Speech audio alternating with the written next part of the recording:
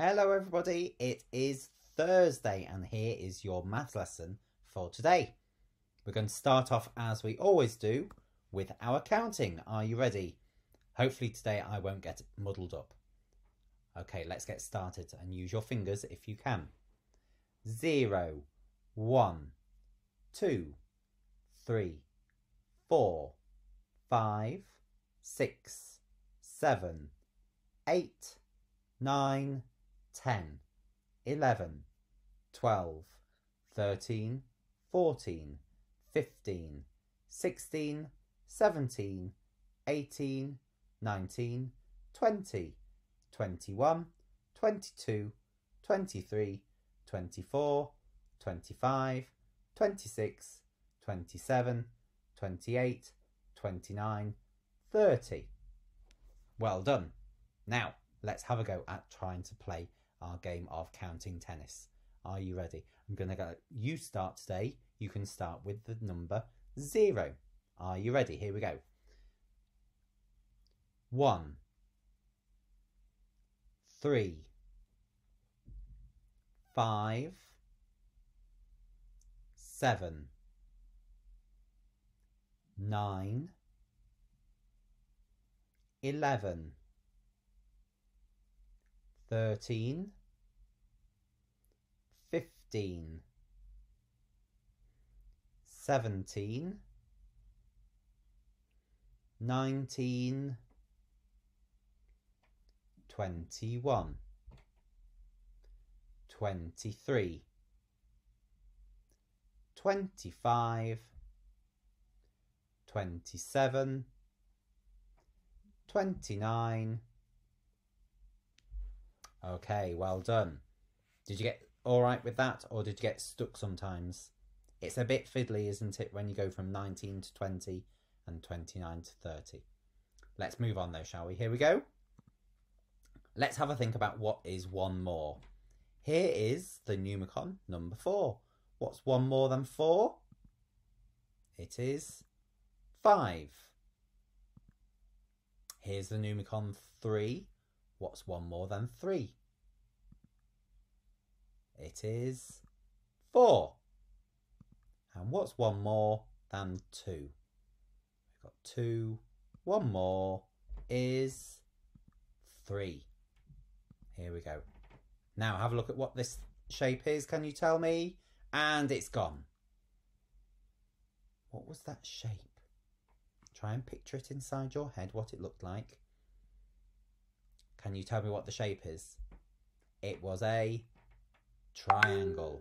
Now, I've made this triangle a little bit different. So we've got 3 different lengths of the sides. We've got a short side, a very long side, and a long side as well. So we've got 3 straight sides. And how many corners? Count them.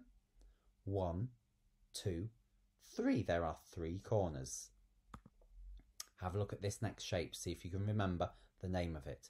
What is this shape before it disappears? I've made it a bit tricky for you now, haven't I? What's that name of the shape? It is an oblong, or you might say a rectangle. Let's have a look. There it is. I've turned it a little bit on its side there, haven't I? So it's going diagonal, but that is still a rectangle or an oblong. And I remember it's an oblong because it's a long shape. And have a look at it. It's got 2 short sides and 2 long sides.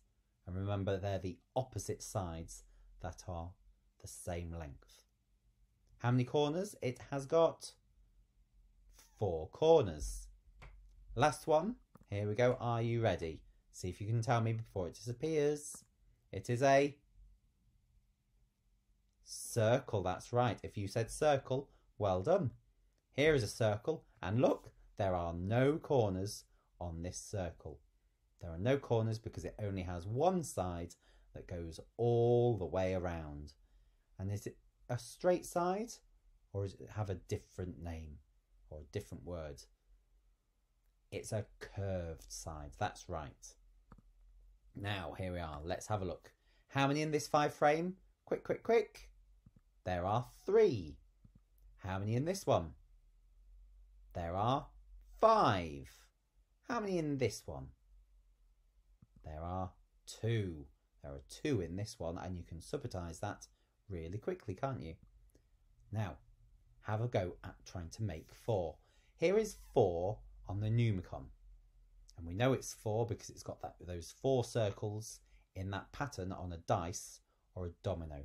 And we're going to try and make 4 using some other pieces of Numicon. And I'm going to start with a 2. So I've put the 2 on the bottom there. How many more do I need to make 4? I need to put on another 2.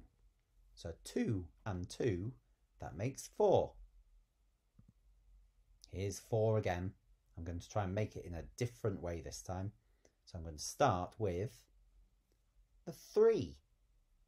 What do I need now to make 3 become 4? Can you see what's still not covered it up yet? I need the number 1. And there it is. So I can make 4 with 3 and 1. Now, let's have a go at trying to make 5, shall we? So here's the number 5 piece. And if I start with the number 3, what do I need to cover the number 5? So I've got 3 and something else to make 5. I need the 2. So 3 and 2, that makes 5. Let's try it with another one, shall we? Here's the 5. Let's start with the 1. And what else do we need now to make 5? We need 1 and 4. There's the 4. So we've got 1 and 4. That makes 5.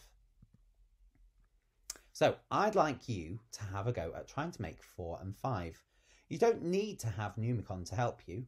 You might have some objects around your house. And I've said that maybe you might have pieces of dried pasta. You might have some toys. And you can try and split them up into some different groups. So you might have 5 pieces of pasta. You put 3 on one side and 2 on the other. If you're doing it with 4, you could have 4 pieces of pasta. You put 2 on one side and 2 on the other. Have a go and see in what different ways you can make 4 and 5. And if you want, you could have a go at trying to write those numbers down for me. Or if you really want to get messy, have a go at printing them with some paint as well. You could do that with your fingerprints, couldn't you? All right, I'm going to leave it there because that's the end of our lesson for today. So I'll see you all again very, very soon with our next maths lesson. Until then, take care. All right, bye-bye.